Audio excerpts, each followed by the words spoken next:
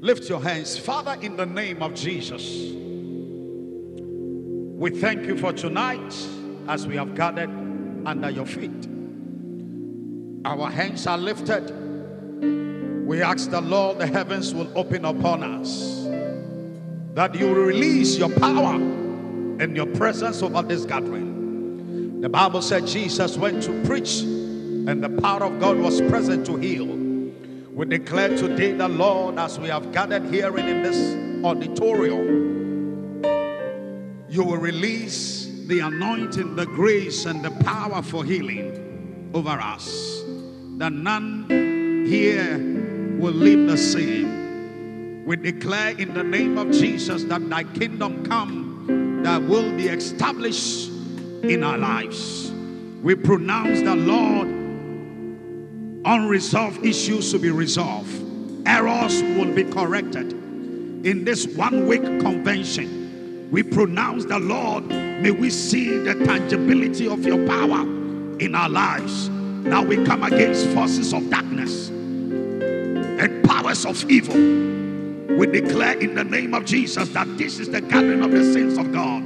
And therefore, let anything that followed us here, let any force and any power that followed us here to rob us and to deny us of the blessing that is due us, today we pronounce the Lord, let their powers be revoked. In the name of the Lord Jesus, we come against ruling forces, master spirit, powers whose assignment is to limit us. We pronounce today, the Bible said, where the word of the king is, there is power, there is liberty. Oh Lord, let your people live in liberty.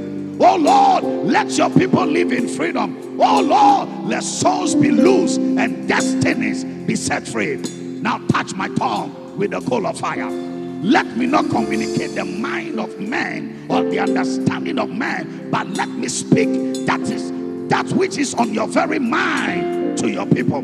For those online and those on site, that today liberation, deliverance will come to your people. In the name of Jesus, do it, oh God, but take the glory for yourself.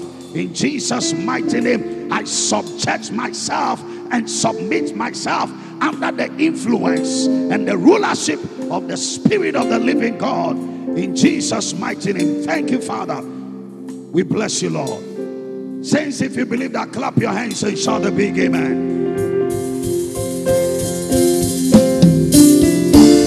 Please take your seats.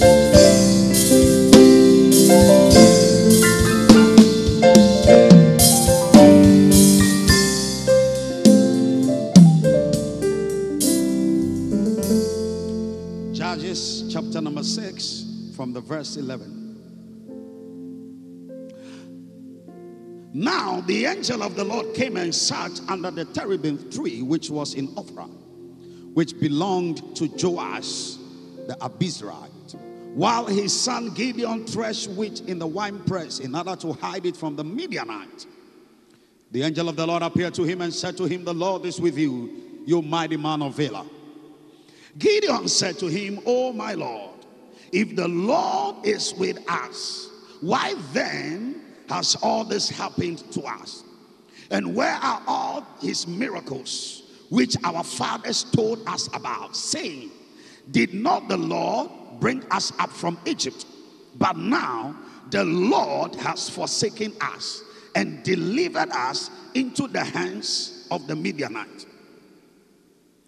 Then the Lord turned to him and said, go in this might of yours, and you shall save Israel from the land of the Midianite. Have I not sent you? The verse number 15. So he said to him, O my Lord, how can I save Israel? Indeed, my clan is the weakest in Manasseh, and I'm the least in my father's house. The Lord said to him, surely I will be with you, and you shall defeat the Midianites as one man. Hallelujah. Then he said to him, if I found favor in your sight, then show me a sign that it is you who talk with me. Praise God. Tonight, I want to set the ball rolling on our theme for this year's convention. On this error must be corrected. Israel, in their course of their prophetic journey, deliverance from Egypt into the promised land that God was giving to them, they came to a point in time in their life after the death of Moses. Then a leader rose up, his name was Joshua, and after the death of Joshua, the Bible said there was no leader among them, and so people did everything that they liked in their own side. What was pleasing, what men thought was right. Everybody was entitled to their opinion. And for what they have done for several years, God allowed an enemy to handle them and to deal with them. In the chapter number 6, the Bible said that they wept sore, they were in great distress. And as they cried, their voice came to God. And one time God decided that he was going to bring deliverance to them. You must understand that the Midianites were like one of the constant enemies that Israel dealt with. Of course, the Midianites were a group of persons that also came from the marriage between Abraham and Keturah. So it was like dealing with an enemy that was from the family. Jesus made a statement. He said, a man's enemy will be that of his own household. When you are fighting something that you don't know, sometimes it can keep you in a little bit of some comfortable zone. But when you are dealing with somebody that you know, it can be quite painful, especially if it's from within your own home. And so when they kept fighting one time, the Bible said, an angel of the Lord appeared to Gideon in the verse number 11. The first thing you will need, or the key thing that happens, or which is replete in scripture, very consistent with the Bible, is the fact that whenever you are in distress or dealing with an issue, God will always send you a visitation.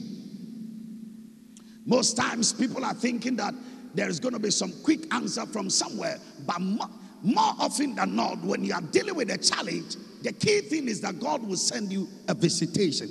And I pray that in this convention, the Lord will visit each and every one of us. The Bible said when the angel came, he said to Gideon, he appeared to him, and the first statement he made was that he said, the Lord is with you. The Lord is with you. The Lord is with you was not really of an issue, Bishop, because for every Israeli, they know that God is with them. Because that was a covenant that God had cut with their father. As a matter of truth, many years after, when even Solomon built the temple of the Lord, God had made a covenant that anyone that will come in here and pray, I, the Lord, will show the person mercy. So God being with me as an Israeli is not really an issue. I look at Daniel, Shadrach, Meshach, and Abednego, who were given Babylonian names. And often you will read your scripture that these were the men that defiled the orders of the king. And they said they were never going to bow to the idol that Nebuchadnezzar had made. And as much as that sounded like a statement of faith, it was not just only a statement of faith, it was also a statement of a training they have received. Daniel, Shadrach, Meshach, and Abednego's refusal to bow to the golden calf image by the king of Babylon was not only about faith, it was also about the kind of training they have received. The Bible says here, O Israel, the Lord thy God is one. So for every indigenous Israel, it will be very difficult for that person to bow to any other God except the God of the heavens and earth. They don't need to have an encounter with this God. But the training they have received, they have been taught. And that was the reason why when God gave the laws to Moses, during the days whilst they were in the wilderness, one of the instructions the Lord gave them was that to write the law on their doorposts, so that when you come out and when you go in, you will read it. And God instructed them to put it on the breastplates of their kids, of their children. It's like a placard wherever you are walking, that law is imprinted in your heart. So God being with me is something that I am already aware of. As a matter of fact, he's supposed to be with me. The issue is that if God is with me, why am I suffering the things I'm suffering? And that is the question that Gideon was trying to seek from the angel of the Lord. Allow me a little bit to progress or to push you to various angles. Because, you see, when we talk about God being with an individual, even those who claim that God does not exist, the Bible refers to them as fools. Because in their heart and nature and creation itself proves the existence of God. There are 10 arguments that have been made about God's existence. The first argument is the cosmological argument. That argument is taken from the cosmos, the Greek. Now, that argument was propounded from the law or from the point of cause and effect. The existence of an effect is an indication of the existence of a cause. Are you still with me? That you are seeing an effect of something means that there is a cause for that thing. So now we are in a world. The world is now existing. Where does it come from? Who is behind it? We must trace it. And so by the tracing of creation, it traces to an invincible hand, an invincible power, an invisible being, a supreme authority. That is God. And so that is the first argument that has been propounded by philosophers on the existence of God. Number two, the second argument that has been propounded was the creation of man. That is anthropological argument. Now, anthropological talks about man, the existence of man. When we look at man, in fact, it is the greatest argument about God's existence, because the existence of an intelligent man is a clear indication of the works of the existence of an intelligent God.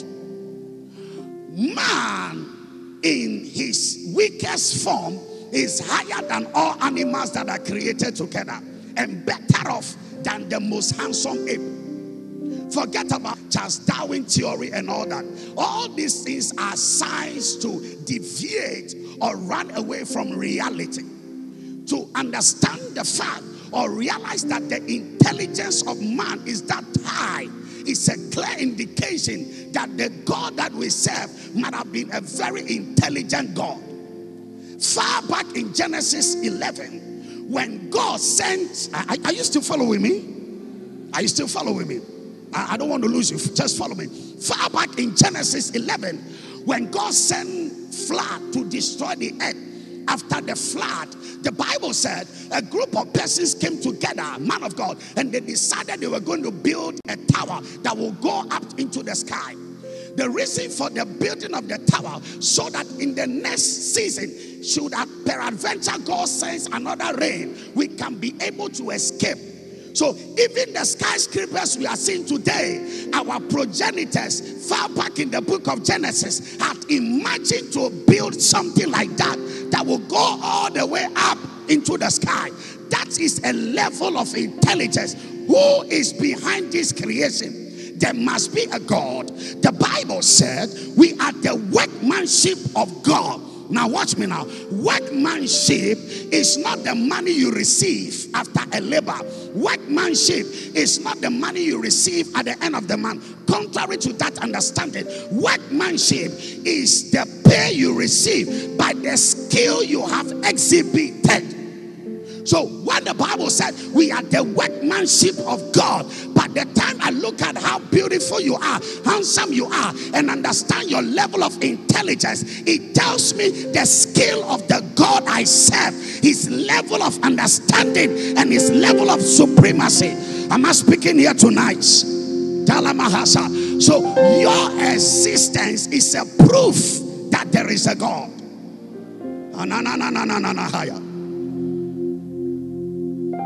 It's going to get better right here. Help me, Holy Spirit. To come to the place of denying that does not exist is a non-starter. This is not the argument. The argument here is that I have been with him with all these things put together. I know that he's there. But if he's there, why do I see all these troubles around my life? Why have I served him for several years? And what are the wonders our fathers have told us?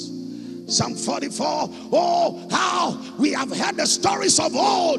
You drove away the heathens and you gave them the land, not by their right hand, but it was by your countenance, because you favored them. What are the wonders of our God? This was the question that Gideon was seeking an answer for from the angel of the Lord. The angel looked at him again and he never spoke a word. When God comes to you with a visitation, he doesn't come to argue with you. He comes to give you an instruction. When God comes, he comes to give you an instruction. And then he said to him, number 2, he said, you are a mighty man of valor. That even make the whole case worse. Gideon now said, how do you refer to me as a mighty man of valor? In the weakest clan, I am the weakest. In fact, the weak calls me weak, and the poor calls me poor. The foolish calls me foolish. God looked at him and he said, go in that same might and deliver Israel as one man from the hand of Midian. Today, I came to present to you that you are an error corrector.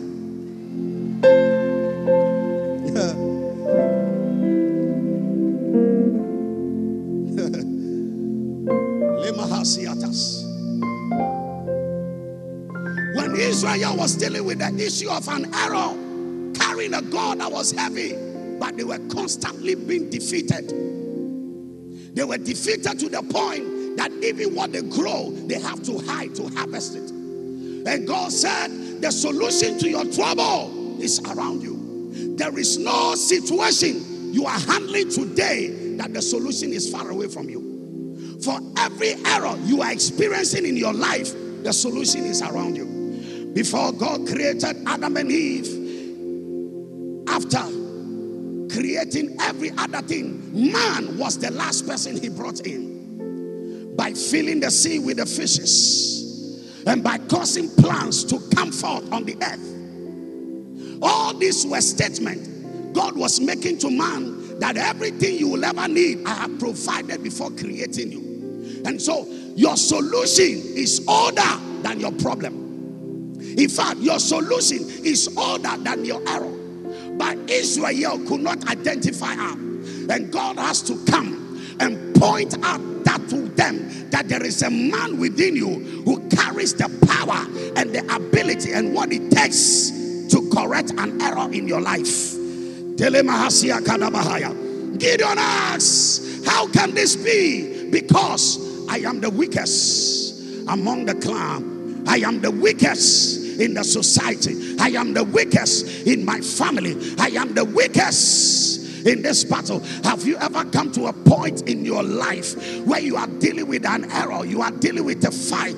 As much as you pray in tongues, as much as you are baptized, as much as you give and do all these things, you look at your life, there is something about your life that does not tally with the God you are serving. There is something about your life that does not sync with the Jesus you are calling. There is something about your life that does not match with the girl you are, the God you are calling, with your nice makeup, with your nice suit, with your nice grammar, with your nice car, with your nice house. There is something about your life that is like a bat. It does not tally with the God you are serving, and you are feeling weak, you are feeling depressed. It doesn't look like you can conquer the fight, but God is telling you today, you are the one that will correct the error from your house, among your family, in your society. In the name of the Lord Jesus, you are the one God is about to raise to correct such error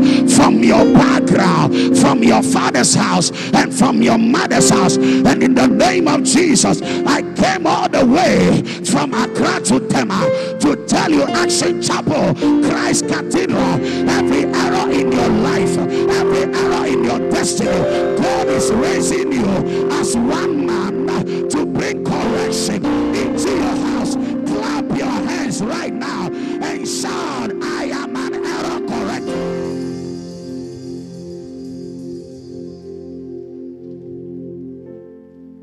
Sound engineer, help me. For the earnest expectation of creation eagerly awaits the manifestations of the sons of God. Your community is on your shoulders. Your nation is on your shoulders. Your city is on your shoulders. Your family is on your shoulders.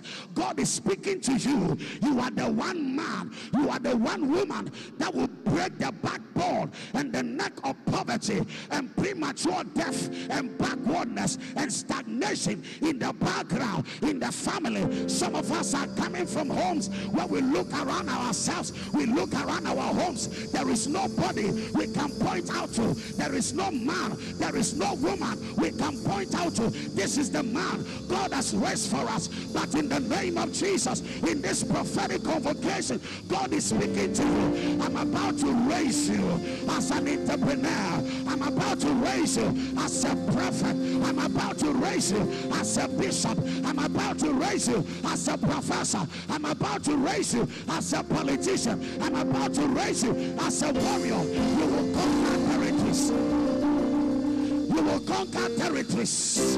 I said you will conquer territories. You will conquer territories. You will gain ground in the name of Jesus. What fought your father, you will fight it. What fought your mother, you will defeat it. What brought your family down, you will bring it down. If I hear your shout, power locates you.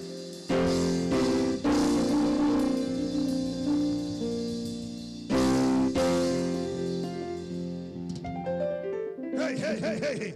Sakatalamahaya. Rekototo. Watch me. Thank God for the prayers of people, and thank God for divine helpers, and thank God people are positioned around our life.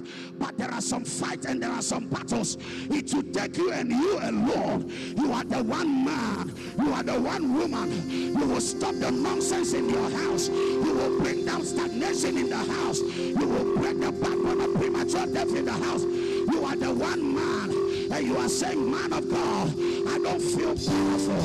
Man of God, I don't feel the energy. You don't need to feel powerful. The power is available.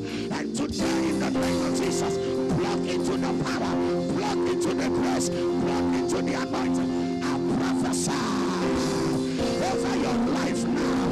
Everybody under the sound of my voice, I call on Jesus Christ, the Son of the living God, over your lineage, over your blood, whatever you inherited. From Saturday, right now, if I hear your shout, power is upon you.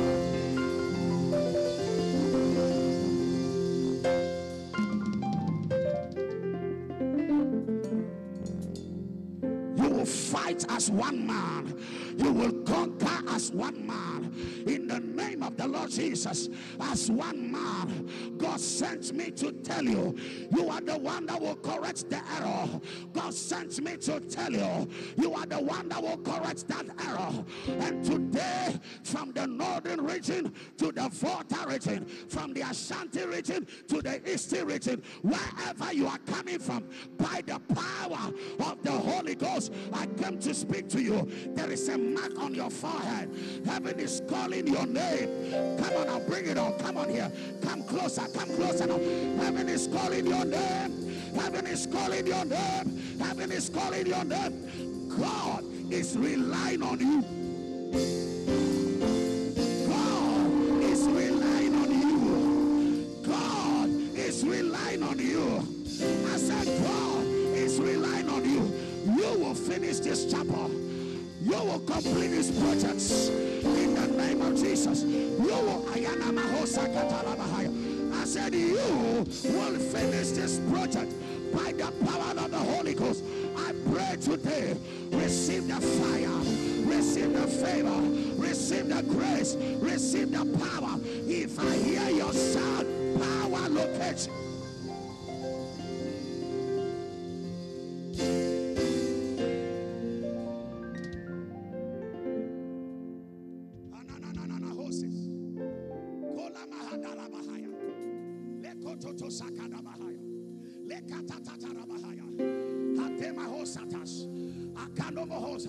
As we are surrounded by so great a cloud of witnesses, we are surrounded by the innumerable company of angels. We are cheering you on. You are the woman of valor. You are the man of valor. He said keep fighting. He said keep pressing. He said keep moving. Don't you dare die. Don't you dare call yourself weak. Don't you dare call yourself poor. Don't you dare call yourself depressed. I am not depressed. I am not in trouble. I am under grace. I am not under attack. I am under power. I told him, I say, today I prophesy in the name of Jesus. 7 months from now, 6 months from now, the story is changing. The narrative is changing. The history is changing. In the name of Jesus, let the power locate you now. Clap your hands and shout, I am an arrow correct.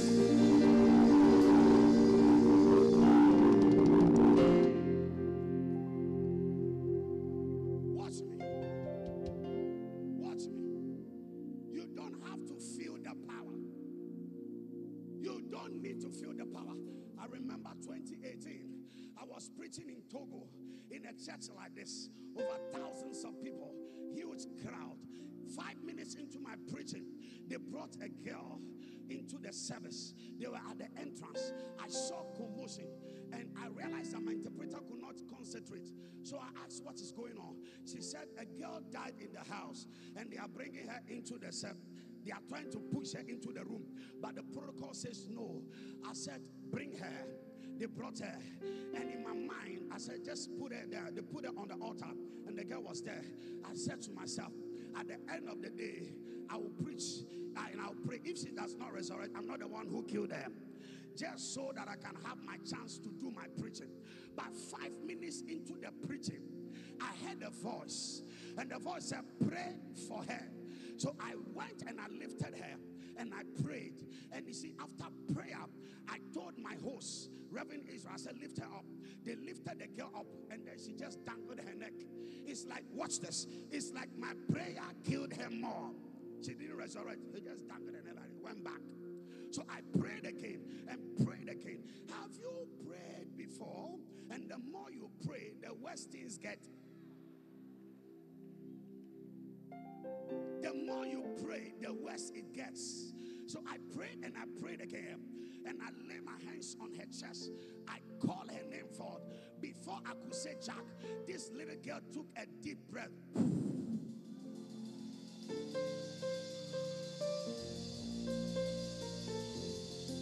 That day, listen, that day, everybody in the church, they emptied their pockets on the altar. And guess what happened? Before I came into the service, usually when I'm going to preach, I'll not eat. But when I look at the distance from Accra to Togo, and they brought me that British breakfast in the hotel, I saw it. I said, no, let this cup not pass me by. I will eat this thing. I ate it. And I took the juice they brought, and I was just relaxed. I didn't feel the power before the girl came back to life. I'm telling you, there are things God knows you can do that you don't know you can do. There are things you can do that you are not aware you can do. That is why God is not bothered. God is not bothered about this, your depressing. I am not in the mood. You are moody. You are sad. You better come out of that mood. You better come out of that depressed state. Am I speaking to somebody here? And in the name of Jesus, I came to tell you, whatever state you are in now, come out. I said, come out. I said, come out. I said, come out. Whatever state the devil has put you in, today by the fire of God, I call you out of the grave, out of poverty, out of sickness, out of depression, out of backwardness, out of the curse. You better come out.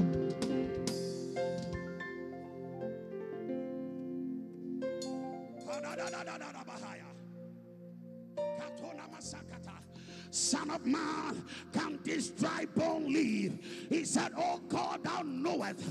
He said, prophesy to the bones. There are things you can do that you don't know you can do. When God created you, he engineered you with some abilities. I like to preach it this way. The Bible compares us with certain trees and animals. The Bible says the righteous are like the palm tree planted by the rivers of water. What is a palm tree? A palm tree has the ability and the tenacity to go all the way down in the midst of a storm and a volcano, but it also has the power to bounce back. No matter how it goes down, it has the capacity to bounce back. That is who you are. They push you down, but you can bounce back. You push me down that I may fall, but God sustained.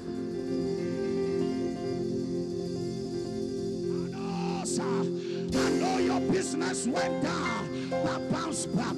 I know your ministry went down, but bounce back. I know your prayer life went down, but bounce back. I know your finances went down, but bounce back. I know your marriage went down, but bounce.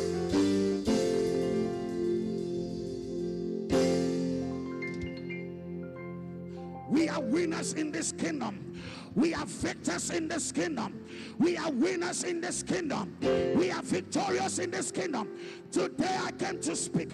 Action Chapel, by the power of God, wherever you are, the power of the Holy Ghost is upon you tonight. The anointing of the Almighty God is upon you tonight.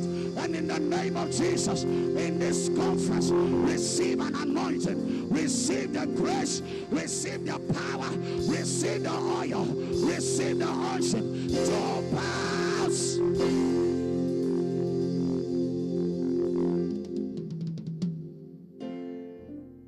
Oh, Satas. Rimaha Satas. When God comes to you, God does not speak to you at your level. God speaks to you at his level. God doesn't. That is why our fathers of old, they will tell you, they will pray and say, Lord, speak to us in a language we will understand. He wants to speak to Joseph, and he was just trying to tell him a time will come, the entire world will bow to you. So he showed him the moon and the sun, which is the cosmos, talking about the system of the world that will bow to him years to come. If you study your scripture and you study world history, that account was not only recorded in scripture, it was also recorded in the history of men. It was the entire world that went to Egypt. At the time there was famine, it was not only the Israelis, the whole world traveled all the way to Egypt for food. And that's what God was showing Joseph, just by showing him the moon and the sun. He speaks at his level. He doesn't speak at your level. Your level is too low. God, come to my level. Which level are you? Your poverty level, your sickness level, your grave level. God is not going to come to that level. God wants you to come up either to his level.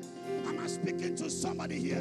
In the name of Jesus, I declare today, by the fire and the power of the Holy Ghost, come out of that level. Another level, another level, the next level, the next phase, the next level of your life, of your ministry, of your career, of your destiny. The next level, come up.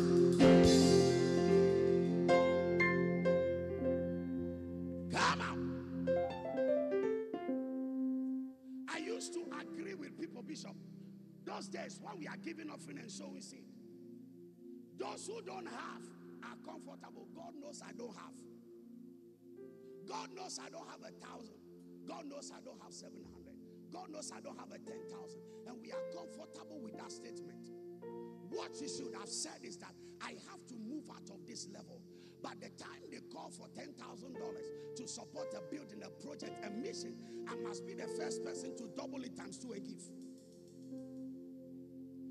People want us to pamper them. God doesn't come to pamper you. God comes to shake you. God comes to challenge you. God comes to move you. Am I speaking to somebody here? God comes to put a challenge on your life. This year, the challenge is there is an error in your house. Who will correct it? You are the one that must correct it.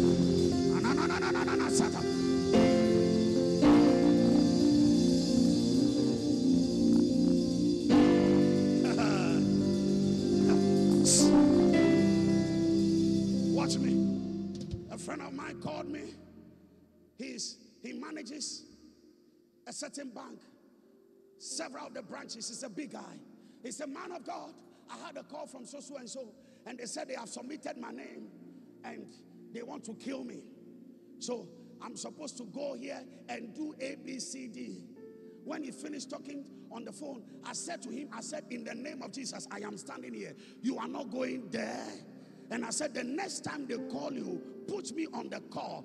It's either we kill them or they disappear. Why am I here? I am anointed to deal with your issue. Am I speaking to somebody here? Why are you in your house? Wait. God knows why he allowed you to come into a house where everybody is dying. God knows why he allowed you to come into a house where there is poverty. God knows why he allowed you to come into a space when everybody is going down. What is the reason? He has anointed you to stop that nonsense. He has anointed you to bring a halt to what is going on. And therefore, do not run back. Don't turn your back. Don't run away from the fight. Don't run away from the battle. Stand and fight. Stand and win. Stand and prevail. Stand and conquer. I prophesy over your life right now by the anointing of God and the power of the Holy Ghost. Receive the fire. Receive the oil. Receive the mantle. Receive the mandate. Clap your hands now and shout, I receive it.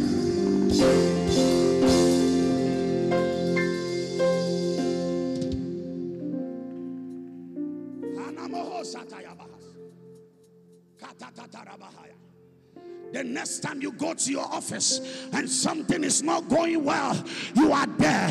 Why are you in that office? Why must I be here for you to go and consult a madam? Why must I be here for you to say you are going to your hometown?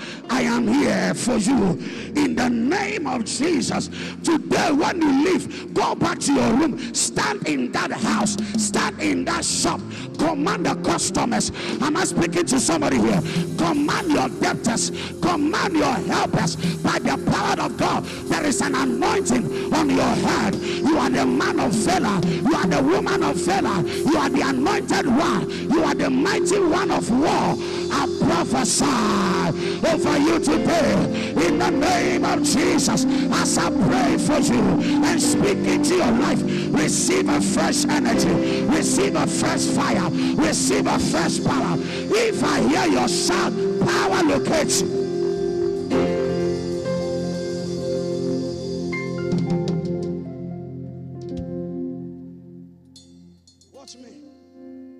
Watch me as I run up in 2 minutes. Watch this. So if God is with me, why do I have this error in my life? Some of the errors are God created errors. God intentionally allows the error. You know why? You know why? God also has a problem. The day Satan was cast out of the heavens, the Bible said, rejoice, O ye heavens. And he said, woe to the inhabitants of the earth. They were rejoicing and he said, woe unto you. God also has a problem. God had a problem and he was trying to look for who to attach his problem to. For instance, John the Baptist's father, Zacharias, was a righteous man. He and his wife, the Bible calls them, Luke calls them righteous people, but they were barren. They served God faithfully, but they were barren. Do you know what it means to preach about something that is not happening in your own life? Do you know what it means to come to church every day and be serving and be giving and be doing all this and still not seeing some results of your life?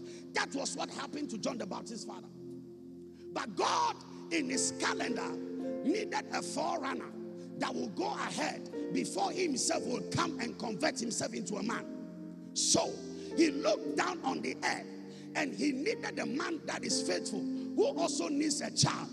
But this is the problem. The problem is that the timing of God, the time he wants to send a forerunner, is not the time I want to have my child. The time God wants to send John the Baptist so that he will go ahead of Jesus, it's not the time I want to have my child. And guess this, when you walk with God, there are some errors you need to trust him for him to resolve it. What's this? You have to trust him to resolve it. John the Baptist just got married as a young pastor, and he wants children so that he will prove a point and authenticate that God is with him. First year, first month, twins. Sometimes the barrenness or the adverse situation you are suffering can also make a statement that God is actually with you. And this is what happened. This is what happened to John. John was crying for a child. God said, I will give it to you, but I want us to do this at the time when I'm bringing forth my forerunner. If John the Baptist's father had children at the time of his marriage, those children wouldn't have been known. Nobody would have known them. But God said, I'm attaching my problem to your problem so that the child I will give you will be the forerunner of the Messiah for the world. Choose between the timing of God and your timing.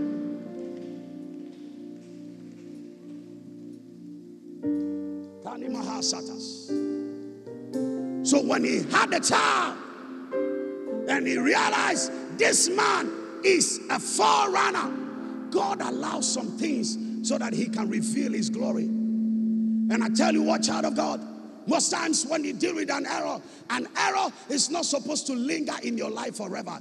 It has an expiry date.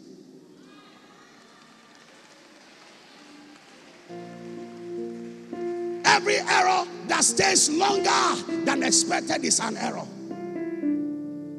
Every error that stays longer than expected is an error. And today, I prophesy and I speak as a prophet of God over every individual here, that in the name of Jesus, whatsoever that is due you, that you must have, whatsoever error that has lingered on in your life for so long a time, by the anointing of the Holy Spirit, God is wiping the error away from your life. God is taking the error away from your destiny. God is taking away the error from your life, from your marriage, from your health, from your business, your career. I declare under the power and the anointing of the Spirit of the living God, every error the devil has placed in your life, as you put your hand on your head right now, let the hand of the Lord rest on your head right now. Let the hand of the Lord rest on your kidneys right now. Let the hand of the Lord rest on your business right now. We speak to your children, your son in prison. We speak to your children, your husband, your wife at the hospital. We speak now to your brothers and sisters, home and abroad, and we declare, whatsoever error that is on your life, there is a correction. There is a correction. There is a correction. There is a correction. There is a correction. There is a correction. Every error on your life, we subject it to the altar right now. Every error in your life, we subject it to the altar right now. I was in London 2 months ago.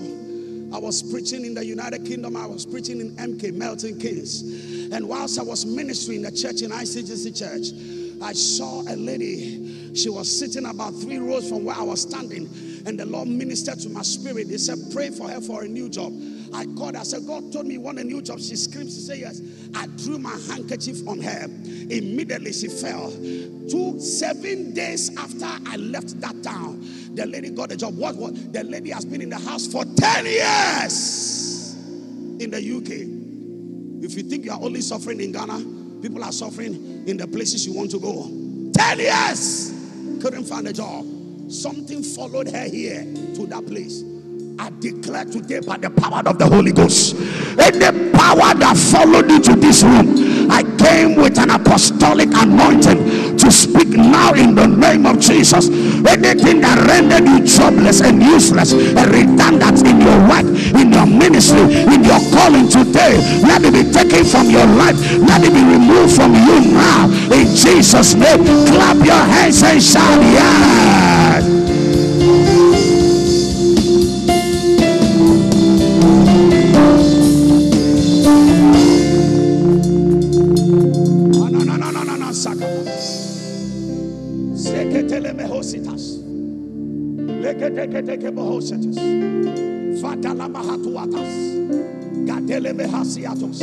I was a student at University of Ghana.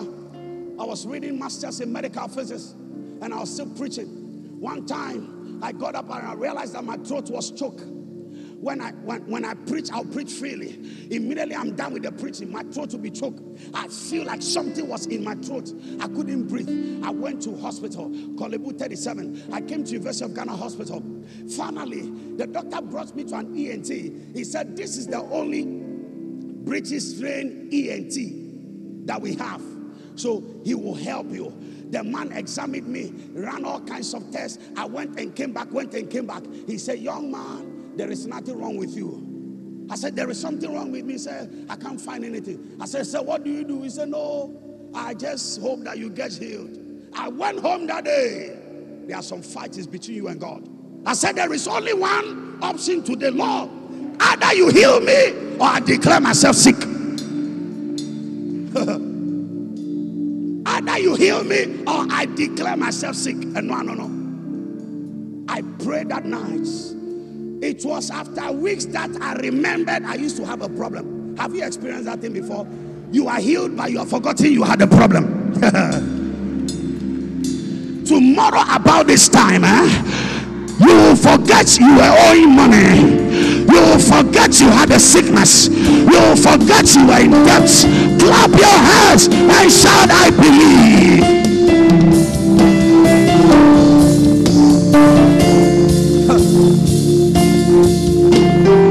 Watch me. I'm about to release you to pray in just 10 minutes.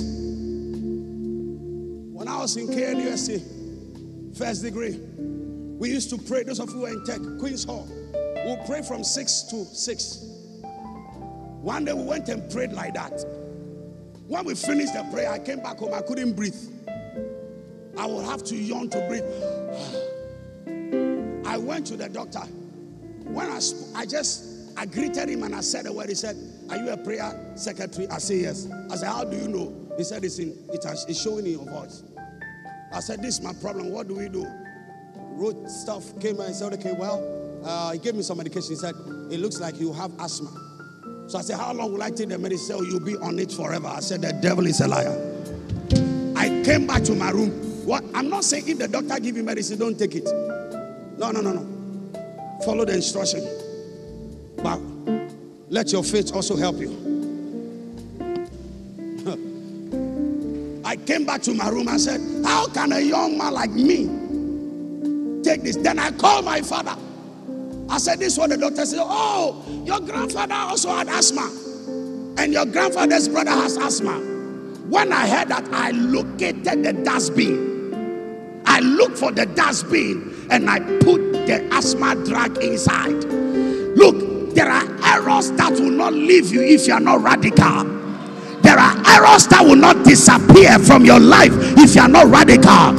And today, by the power of the Holy Ghost, I declare in the name of Jesus, by the anointing of God, right now, any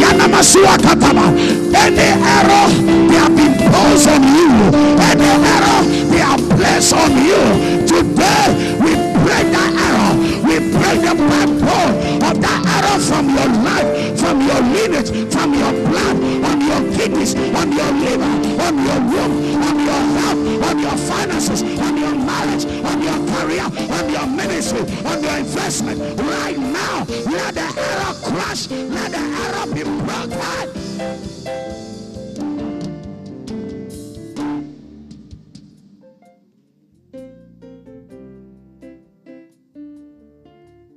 We cry Holy Ghost.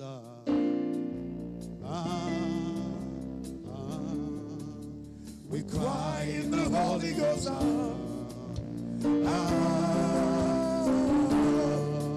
We cry in the Holy Ghost. We cry in the Holy Ghost.